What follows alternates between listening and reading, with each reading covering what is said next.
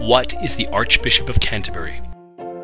The Anglican Communion, the association of 38 Anglican churches with 85 million faithful throughout 165 countries, is symbolically headed by the Archbishop of Canterbury, who has been mistakenly referred to as some as the Anglican Pope. Why a bishop whose see is based from a city of 43,000 people located in East Kent in England holds this position is a bit complicated, but it all goes back to Pope Gregory the Great. In 595, Pope Gregory sent the Benedictine monk Augustine on a mission to establish an organized Christian presence in England to convert the Angles, Saxons, and Utes living there. Christianity had been introduced to Britain during the Roman occupation. By the late 4th century, the Celts who had populated Britain at the time had been nominally converted.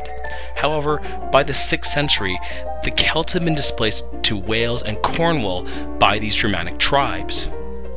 In 597, Augustine landed in Kent and established his episcopal see at Canterbury, which was the capital of Adelbert's Kingdom of Kent. Throughout the years, Augustine and his successors had more episcopal sees established throughout England, with the bishop at Canterbury being the metropolitan or senior bishop to the other bishops throughout England. Eventually, a second metropolitical see for bishops in the north of England was created at York. Together, these two metropolitan archbishops held the titles of Primate of all England and Primate of England. The Archbishop's duties today are extensive. He is the ordinary, that is the person with jurisdiction over the Diocese of Canterbury. He is also the Metropolitan of the Province of Canterbury, consisting of 30 dioceses in South and Central England.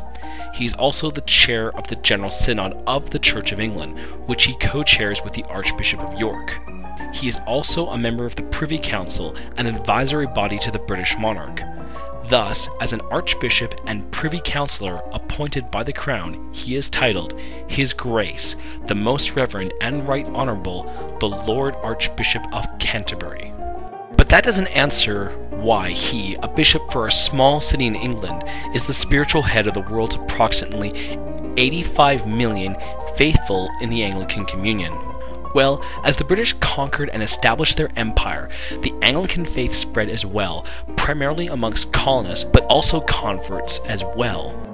Most of these Anglicans were under the authority of the Church of England, but the Episcopalians in the United States became autonomous after the American Revolution and were nominally in communion with the Anglicans of the British Empire.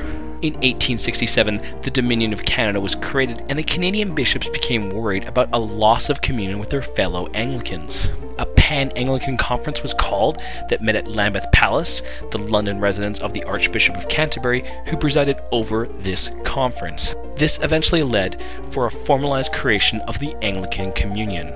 The Archbishop of Canterbury, being Primate of the Church of England, the mother church of Anglicanism, became the primus inter pares, or first amongst equals, of all the bishops in the Anglican Communion.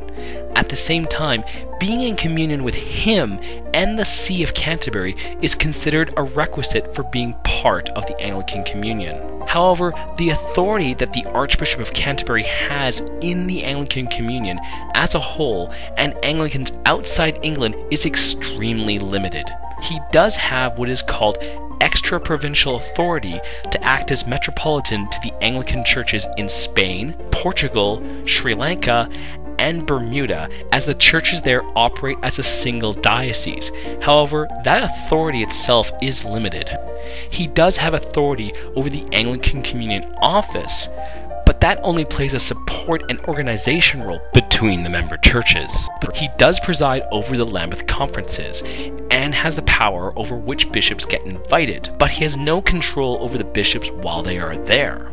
So, unlike the Pope, who has quite a lot of authority over the Roman Catholic Church, its bishops, and its faithful throughout the world, the Archbishop of Canterbury's authority pales in comparison and is largely symbolic.